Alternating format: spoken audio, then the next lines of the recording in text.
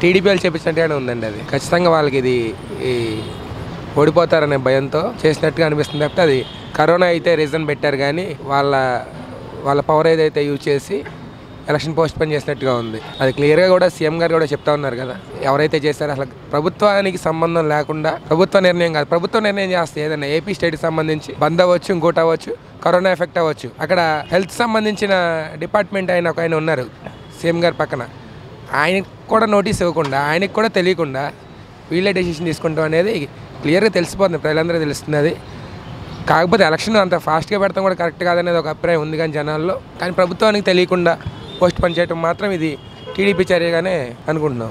ఓటేసి గెలిపించిన ప్రభుత్వం నిర్ణయం తీసుకోకుండా, ప్రభుత్వానికి సంబంధం లేకుండా, కనీసం ఇంటిమేషన్ కూడా లేకుండా, ఎలక్షన్ కమిషన్కి ఆ రైట్ ఉంది.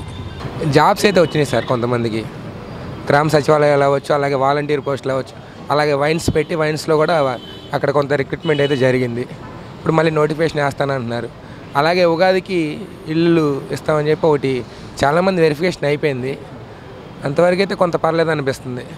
ఇంకా ఇది రాజధాని మార్చడం మాత్రం కొంత బాధాకరమైన విషయం. మనకి స్పెసిఫిక్గా ఈ కృష్ణా గుంటూరు జిల్లా వాళ్ళకి మాత్రం మన ఏపీలో విజయవాడ మించిన సిటీ అయితే ఎక్కడ లేదు. అది ఇంప్లిమెంట్ అవ్వట్లేదు సార్ కరెక్ట్గా. వాలంటీర్ వ్యవస్థ అయితే పెట్టారు, కానీ వాలంటీర్ వ్యవస్థ ఇంకా అందుబాటులోకి అయితే రాలేదు. మరి అది టైం తీసుకుంటుందేమో అనిపిస్తుంది. ఇంటింటికి వెళ్ళి పెన్షన్ ఇస్తామని చెప్పి, లేకపోతే రేషన్ కార్డు కూడా 5 kgs బ్యాగ్ ఇంటికే డెలివరీ చేస్తామని చెప్పారు ప్రభుత్వం. ఫస్ట్ ఎలక్షన్లో చెప్పింది డైరెక్ట్గా మీ ఇంటికి వస్తుందని చెప్పారు.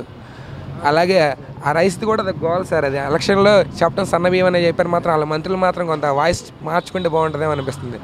ఆ పెద్ద పెద్ద వాళ్ళు తిరిగిన అసెంబ్లీలో వీళ్ళ మాటలు మరీ నోటికి వచ్చినట్టుగా మాట్లాడతాం అంటే బూతుల్లాగా వెళ్ళిపోతున్నారు వాళ్ళ మంత్రులు. అదొక్కటి మాత్రం కొంత రౌడీ పరిపాలన కనిపిస్తూ ఉంది. కానీ ఇక్కడ ఈ విజయవాడలో వచ్చి కొట్టుకోటాలు తిట్టుకోటాలు అయితే అదేం లేదులే, కానీ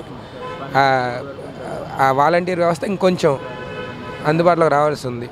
పథకాలు అనేది ప్రతి ఒక్కరికి ఇంకా రీచ్ అవ్వాల. స్కూల్ పిల్లల ఫీజు ఒకటి పడింది. కరోనా ఎఫెక్ట్ పోస్ట్పోన్ చేయడం చాలా మంచిది. ఈసీ మంచి నిర్ణయం తీసుకుందని నేను అనుకుంటున్నాను. అదంతా తప్పుడు ప్రచారం సార్. నేనైతే జగన్కే ఓటేసాను, బట్ కరోనాతో పోల్చుకుంటే నెక్స్ట్ మంత్ పెట్టుకోవచ్చు అవసరం అయితే ఎన్నికలు. అంతగా ఏమనిపించట్లేదు నాకైతే. పథకాలన్నీ బాగానే ఉన్నాయి. ఇప్పుడు పెట్టిన పథకాలు ఏదైతే ఇళ్ల స్థలాలు ఉన్నాయో మంచి నిర్ణయం. అందరికీ లబ్ధి చేయట్లేదు కదా, తాగే వాళ్ళని తగ్గలేదు, చాలా ఇబ్బంది పడుతున్నారు. రోజు వాళ్ళ తిట్లు చూడలేక యూట్యూబ్లో చాలా చూస్తూనే ఉన్నాం కదా, అది మంచి నిర్ణయం కాదని నేను అనుకుంటున్నాను జగన్.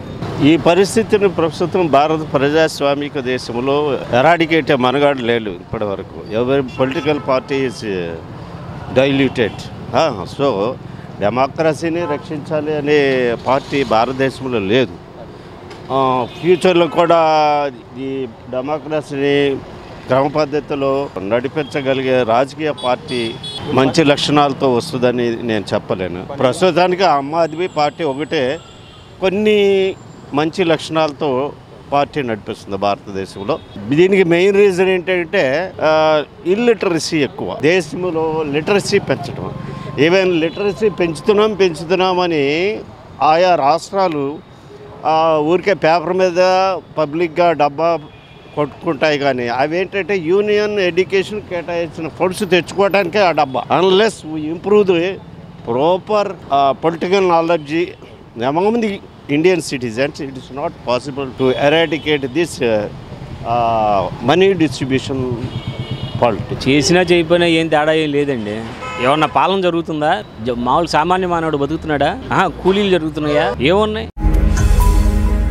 ఈ వీడియో గనుక మీకు నచ్చినట్లయితే లైక్ చేయండి, షేర్ చేయండి. మరిన్ని వీడియోస్ కోసం మా ఛానల్ను సబ్స్క్రైబ్ చేయండి.